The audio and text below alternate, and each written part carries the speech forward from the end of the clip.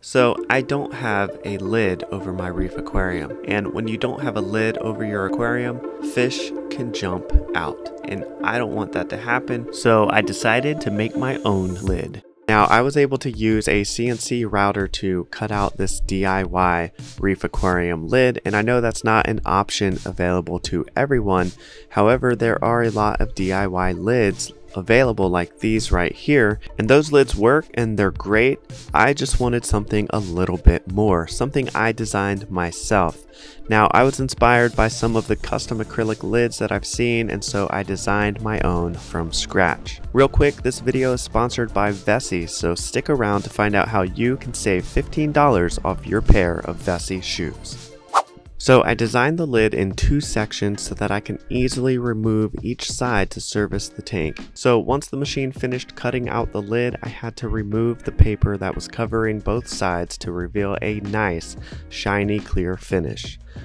The next step was to see if this even fit the tank, and yes, they'd fit on top of the tank. It's looking pretty good so far. The next step is to put the final touches on, which is the screen, and here are a few things that you would need if you're following along at home. This is 1/8 of an inch spline, and I bought 100 feet of this stuff. I guess I didn't want to run out of it. Next up is the clear mesh that's going to act as our screen for this lid, and it has 8mm square holes. And of course you're going to need a screen spline tool. This is just the cheap one. And of course, don't forget a pair of trusty scissors. Now, unfolding the mesh, I realized that you get quite a bit in this package, and even if you're not making a plexi or acrylic DIY lid and you're making one of the other DIY kits, you can still use the spline tool here and the mesh and spline that I've ordered. I will link up the Amazon affiliate links in the description below. The Coral Reef Talk gets a small commission if you click on those links, so definitely check those out if you're making one yourself. But yes, this was a lot of screen. So I took the scissors and cut a section of the mesh that's just a little bit larger than the frame of my aquarium lid. And once I had that cut to the right size, it was time to put the spline on.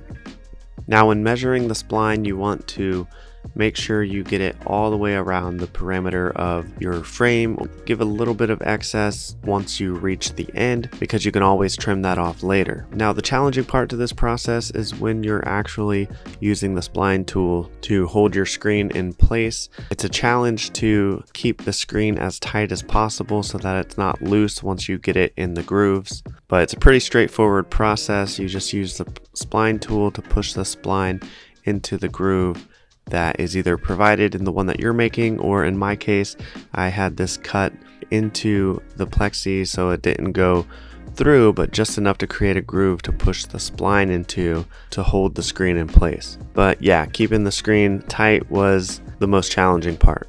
And because there's two sections to this lid, I had to repeat the process, trimming the screen to size and then measuring out the spline, of course, for this side as well. There's an extra little piece here that I custom cut for the Vast Marine plank, but you can see the overlap right there with the spline, and that's perfectly fine.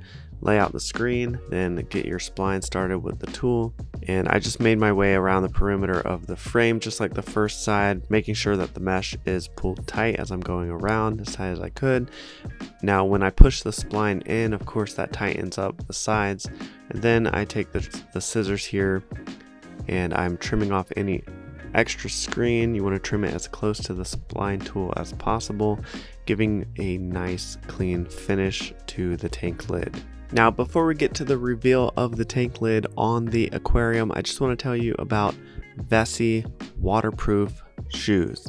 Now these sneakers are 100% waterproof, 100% vegan, and they keep your feet cool in the summer and warm in the winter. Head over to Vessi.com to check out a pair of shoes for you and use code CoralReef at checkout to save $15 off your order. That's code CoralReef at checkout.